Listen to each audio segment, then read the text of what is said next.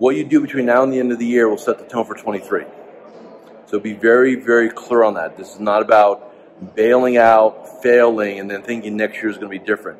What a lot of advisors do, and I see this all the time, is they run this pattern that they get excited for the first half of the first part of the year, they underachieve, they go back into, kind of caretaker mode, wait till next year mode, they kill all their momentum, they kill all their good habits, and then the next year comes along and then it's like rinse and repeat. Like, don't do that. Don't make that same mistake again. Like, work your game between now and the end of the year. It's critically important.